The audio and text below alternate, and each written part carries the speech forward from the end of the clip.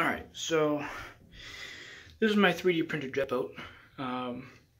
It is roughly 40 inches long. Pretty decent, at least for it being on a 3D printer. Obviously, steam there. But it is a jet drive, indeed. I have a pump down there that feeds in through the bottom, moves itself all the way up to the motor, through the ESC, and back out the nozzle right here. I'm using a 50mm 3D printed, just out of PLA too, so we'll see how it holds up. Impeller, waterproof servo, nothing big deal. ZTW 200 amp ESC. This is the TP4070, and it's a 1260 kV motor, so it's rated for, I think it's 10S, but I'm only running it on 6S so that I can keep the RPM down to 25-ish or something like that. I'm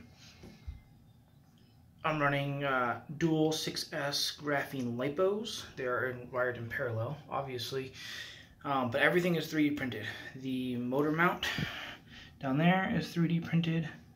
Battery trays are printed. The ESC mount, because this is not actually in AutoWay yet.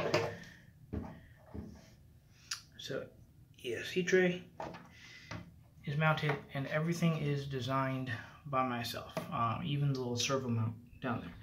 I do have a small leak. It's been sitting in the bathtub for about an hour, so it's not too bad. I just need to basically take some resin or something like that and clean it up just to make sure I don't have any leaks.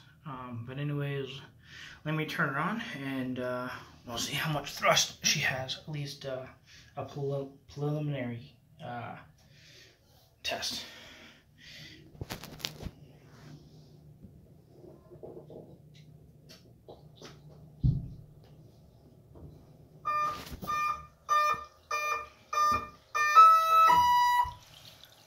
So obviously everything's working.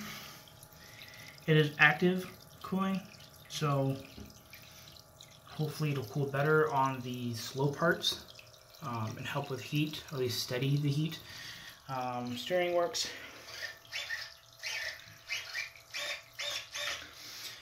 Thrust works fine. Let me see. Let me see what kind of power I can get real quick. Oh.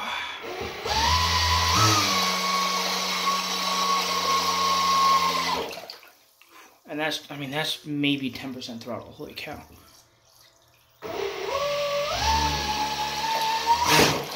Whew. There's a touch of the throttle.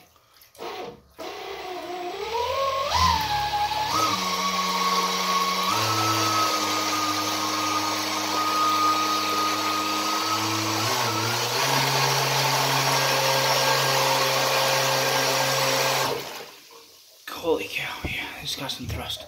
That was actually kind of hurting my shoulder. So, yeah, I cannot wait until summertime, because in Wisconsin, all the water is freaking frozen. So, yeah, we'll see. Hopefully, it'll do good in open water.